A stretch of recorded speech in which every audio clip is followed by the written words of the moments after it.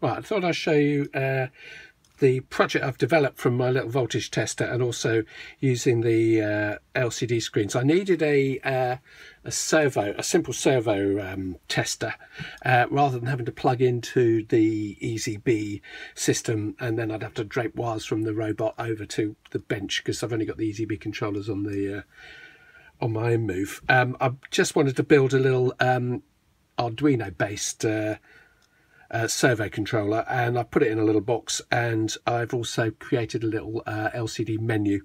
So if I just show you how the menu works, it's 8 pages. You can see that's on page 1. You've got up and down, so we can scroll through page 1 to 8, and then when you get to 8 it will just go back to 1, or you've got the down. So these are just up and down buttons. I put some different pages in there, but I'll put the code up on my GitHub page, so you can just, you know, do what you want with it, really. First page I've got manual control. Second page I'm going to have an auto, which is going to be 45 or 90, so it just automatically sweeps to that. Third page, it says auto, but it's going to be, sorry, third page is auto. Fourth page is sweep, which I haven't put in there yet, so it's just going to be an automatic sweep. I've written it in there, but it's not actually in the code. 5 is spare, 6 is spare, 7 is minimum read, so I'm going to have an S minimum, servo minimum, and also a servo maximum. So rather than go from 0 to 180, it can go from like 10 to 120 or whatever you want to, so you can bracket the movement down. It'll only keep it in memory when it's powered up. The moment you're unpowered, it'll lose those settings. Also got a voltage in, which is just monitoring the voltage coming in. This is coming off my power supply, bench power supply, which is 12 volts. 12 volts, half an amp. So it's enough to drive this servo. This is a Hitek 805BB Hitek, just sitting there just to show you how it works.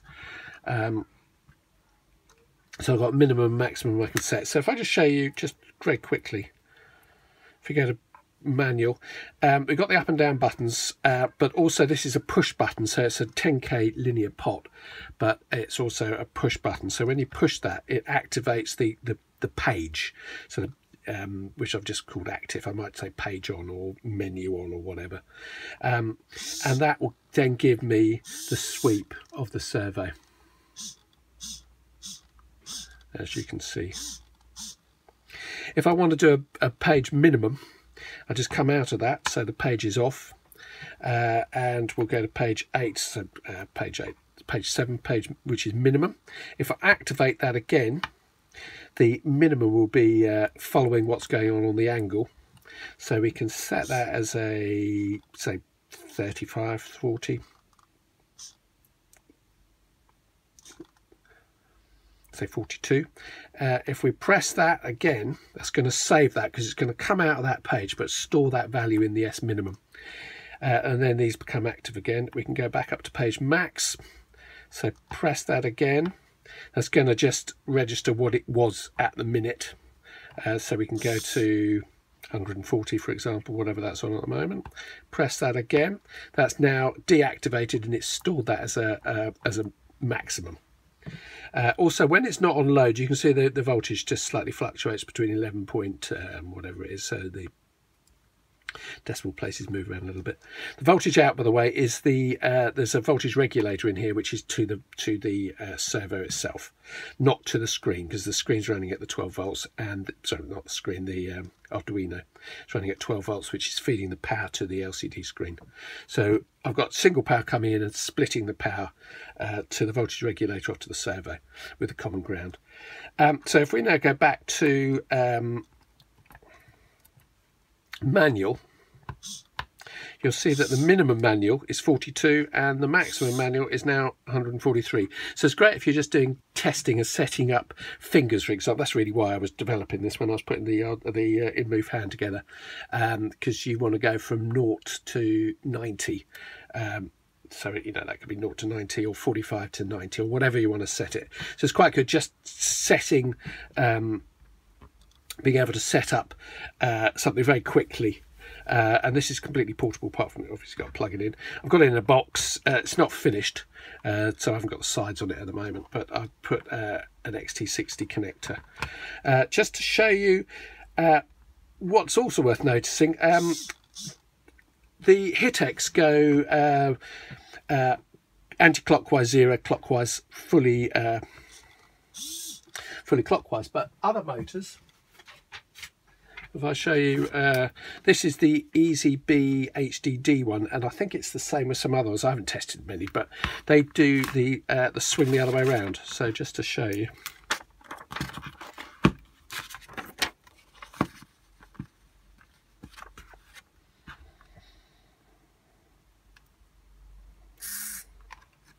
So maximum, okay, we've got it on 143, but maximum throw is anti-clockwise.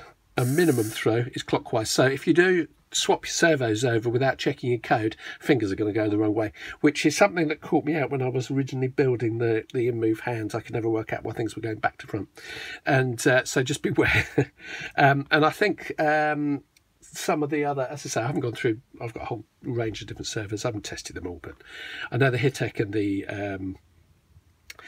EasyB one are, as I say, different. There's a slight mapping error as well from 0 to, if we just clear the mapping, so just come out of that. If we just make max 180 and minimum 0, as it would normally be. Let's come out of that.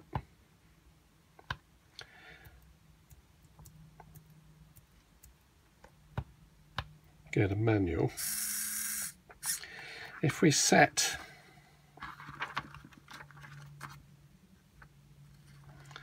that at 0, 180 doesn't make any difference.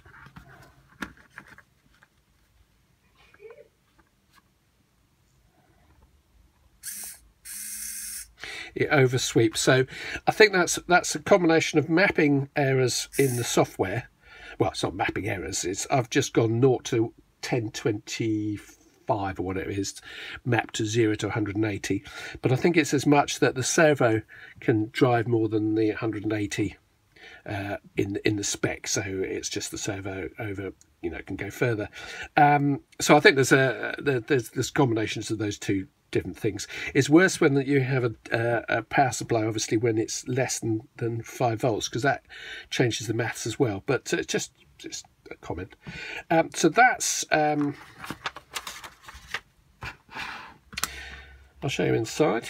As I say, it's a work in progress. That's the LCD screen. That is a LCD 12C. They're called a LCD Blue 12C. I've got it off eBay. I think it was £5.80, and it came with the 12C or 12Y squared, some little controller module, which makes it easier to connect up.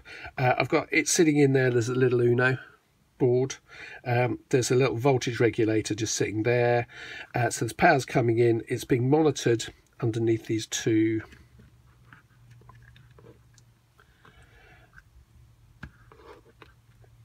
power's coming in, being monitored on that voltage monitor, which is doing the input voltage. It then goes through the regulator, comes out of the regulator, and gets monitored on that one, which is the output voltage, and then off to my cables, which are here. I'm also going to add in Bluetooth to this, just why not? So that'll be a fun little project. So I've got the code, as I say, on my GitHub. The code's not brilliant because I'm not a brilliant Arduino programmer by any means, but I've sort of got it to work, and I'm quite happy with it so far. So as I say, they're the various. Just unplug that so it doesn't keep jumping around.